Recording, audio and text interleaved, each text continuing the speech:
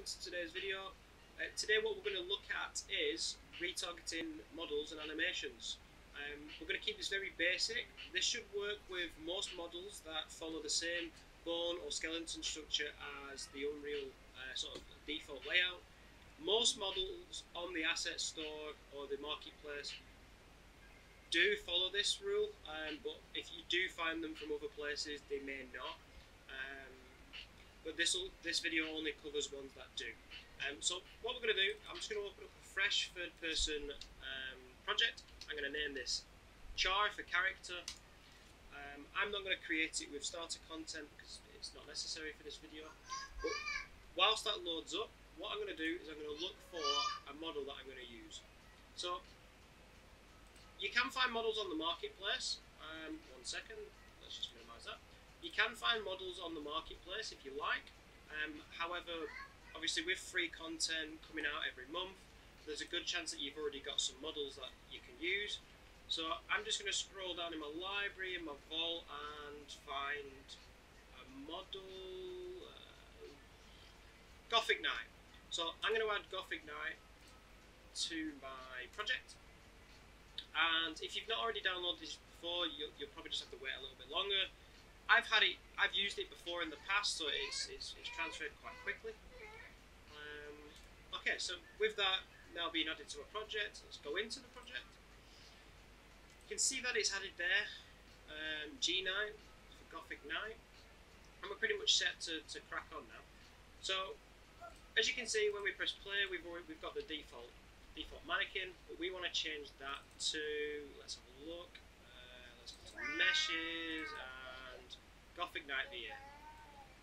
So I want to use this character. So if I go to edit third person now, so just edit your character's blueprint. I'm going to go to viewport just so I can see what's going on. I'm going to change to mesh, and I'm going to change my mesh to Gothic Knight VA. Hit compile, go back to mesh, and if I switch the animation blueprint to the third person animation BP and hit compile and play, you can see nothing happens because the animation is not set up to work with this model. That's what we're going to do. So we're going to do what's called retargeting. So if you go back to your skeletal mesh and go to skeleton at the top, up at the top you'll see Retarget Manager. You can click on that and you'll get this menu. By default you might be in the skeleton tree, but just hit Retarget Manager and you'll see this menu. Where it says Setup Rig, you just want to tell it to be Select Humanoid Rig. Now that just says that this model confines or uses the standard sort of skeletal hierarchy. Then you can hit save, and what we need to do is the same thing in the UE4 mannequin. So go back to content, go to mannequin, go to character, go to meshes, and look for the SK mannequin, and then same again, go to skeleton and go to Retarget Manager, and where it says Setup Rig, just select Humanoid Rig, hit save, and now both the Gothic Knight and the mannequin have been, UE4 is then told, well hang on, these are using the same system, so now we'll be able to retarget them. So what we're going to do now is go back to content. I'm going to go to mannequin, but this time I'm going to go to animations because I want to take the animations of the mannequin and tell them this is the same animations I want to use for the knight.